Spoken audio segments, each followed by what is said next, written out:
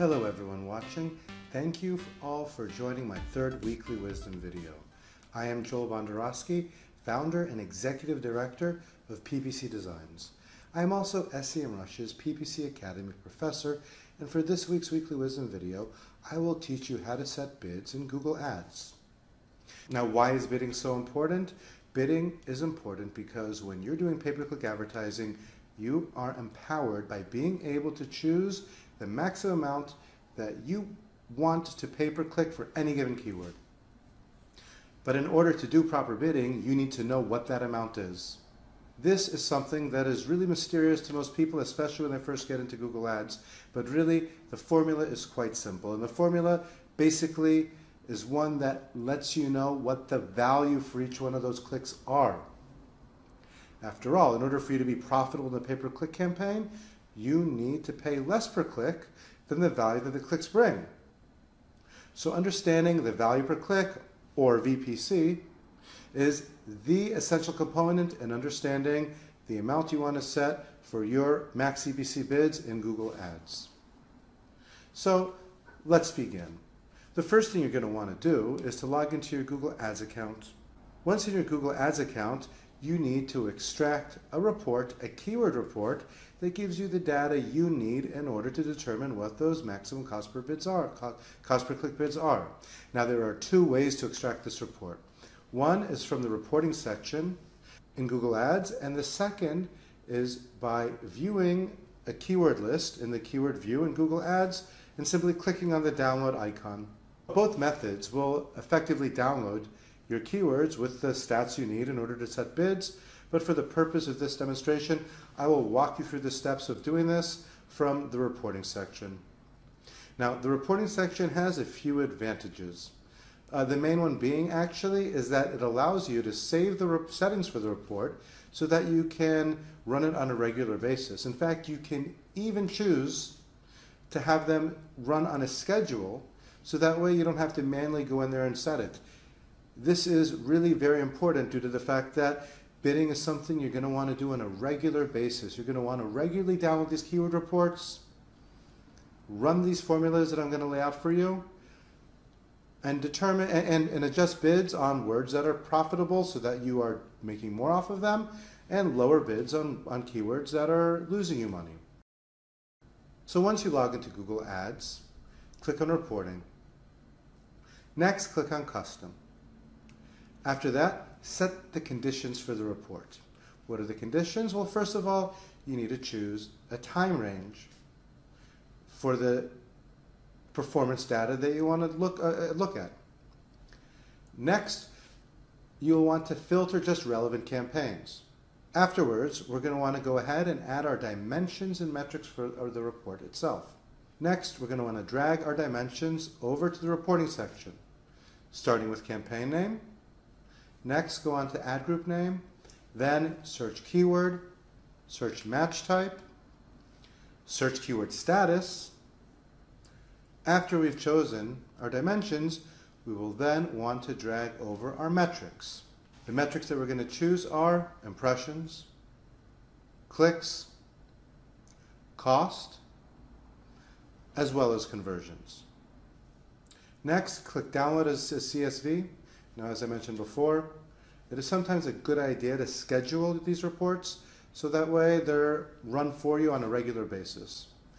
Or you could also always save them so that way you could easily access the same report whenever you want to run it. Now that you've extracted the data from Google, go ahead and open your Excel. Next, save the Excel file as an XLSX file. Select the Keywords column and find and replace equal signs to blanks. This is necessary if you have broad modifier keywords, which begin with the plus symbol. When you open them up in Excel, Excel will think it's a formula and automatically try to equal them to something, so we can go ahead and get around this by finding and replacing them as I just outlined. Next, I think we're going to want to clean up the report a little bit. By clean it up, I mean let's remove and hide some of the columns that aren't relevant for us for this task that we're performing. Let's start by removing the top two rows, which show the date range and the name of the report. Next, we could go ahead and delete that currency column.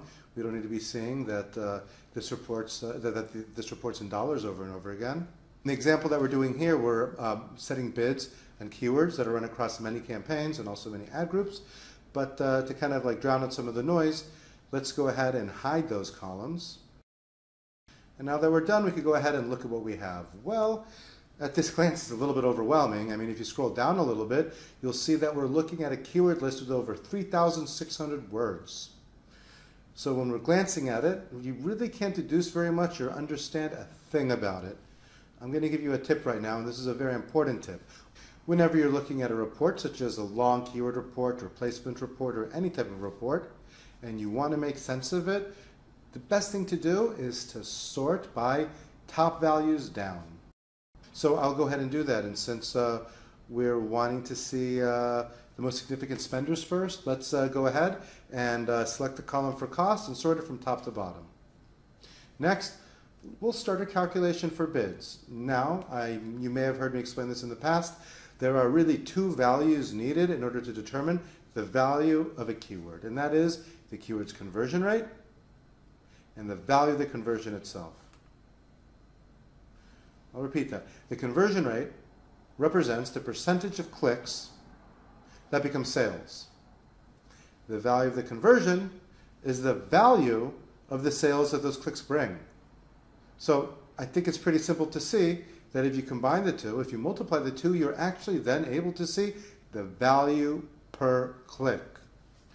For example, let's say that the value of a conversion is $100 and 50% of the people who enter your website purchase. I mean, this is a very, very high rate. It's probably never going to happen, but it's a very easy way to understand this concept. If the value of a sale is $100 and half the people who enter purchase, the value of one person is $50.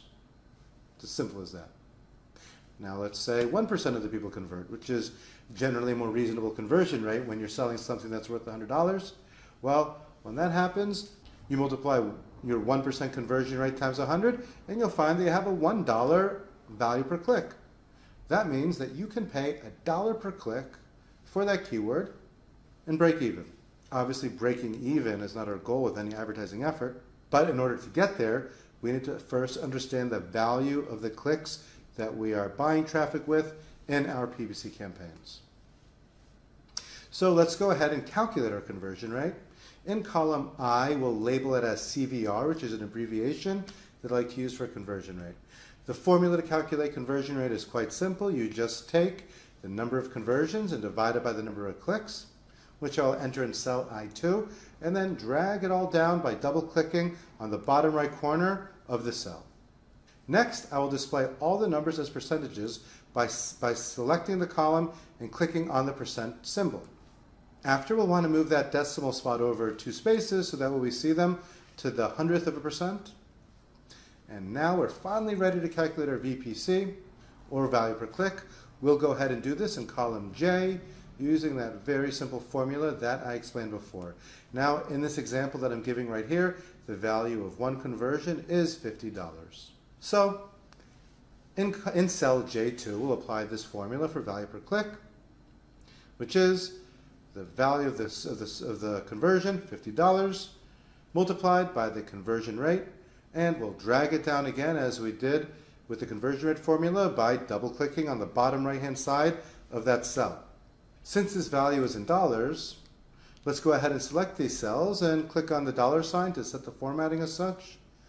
And wow, there you have it. The value per click for this entire list of 3,600 keywords is determined. We can go ahead and set them as our max CPC bids in AdWords. Actually, really not quite, I'm sorry. I wish it was that simple, but no, it's really, really, really, really way more complicated than this. Why? Because this formula only works to give you the value per click of each one of these keywords if you have confidence in the numbers. So let's go ahead and look at this report a bit differently so that I can explain this to you a bit better.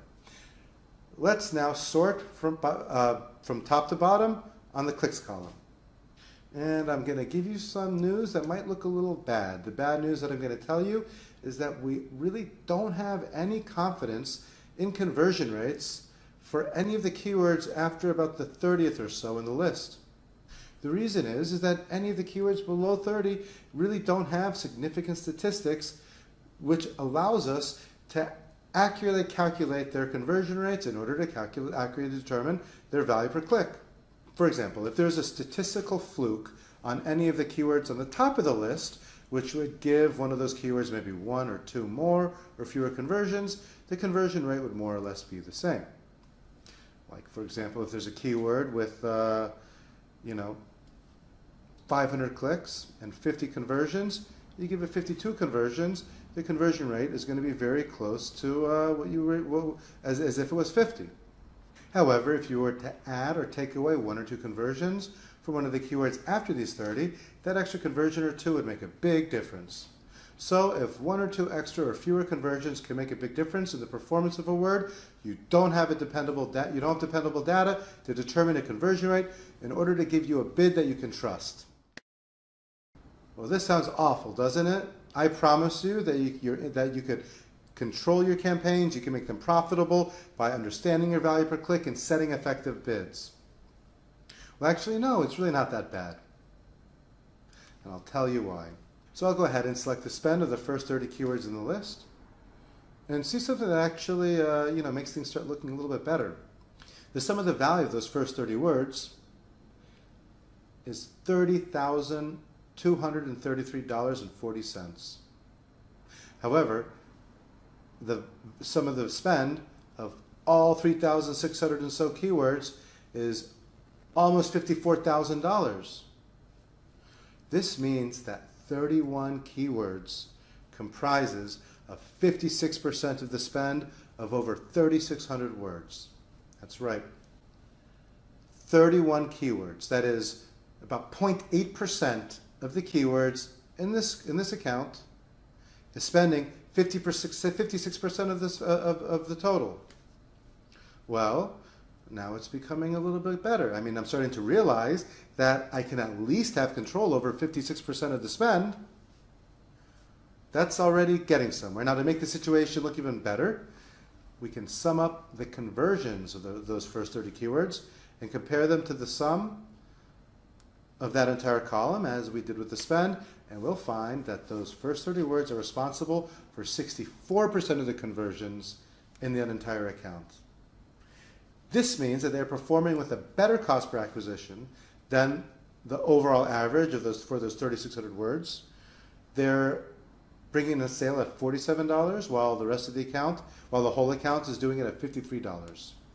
As I said earlier, the value per conversion for this account is $50. So if we want these campaigns to be profitable, we can't be spending $53 per acquisition. So a very simple way to turn this account into a Google Ads money-making machine without digging in too hard into statistical analysis and coming up with complex formulas in order to figure out how to give the best bid possible for that long list of more than 3,600 words that we don't have significant stats on, is to simply focus on the first 30 keywords, which are giving us a nice ROI, which are giving us a positive return on investment, and either cut out completely the rest or drastically lower their bid, so that way their spend is within check and they are also bringing us, as a whole, a positive ROI. So a very simple way to turn this account into a Google Ads money-making machine without digging into difficult statistical analysis on those 3,600 and so low stats keywords is to simply focus on the 30 words that you can easily set accurate bids with that very simple formula I laid out, and either drastically cut bids as a whole on the words that you don't have stats on, so that way immediately they stop becoming a drain in your account. Or if you want to be even more drastic, you could just cut those keywords out completely. Just pause them, stop spending on them. Once you're able to get good performance with the main set of words that are very dependable, the very manageable 30 words, you can start to introduce those other words back into the account. They'll start to get statistics. You'll be able to start bidding on them in an effective manner. So that way, they're also contributing into this beautiful Google Ads money-making machine that is turning a profit for your business week in and week out. So that's it for my weekly wisdom video for this week. Thank you for watching. Join me the next time where we'll revisit this report and show you how to deep dive into it further in order to better set bids, optimize a bit better for profit, and also optimize the traffic that you're driving your campaign. This is all to enhance your PPC performance to get the most out of your Google Ads efforts and dollars.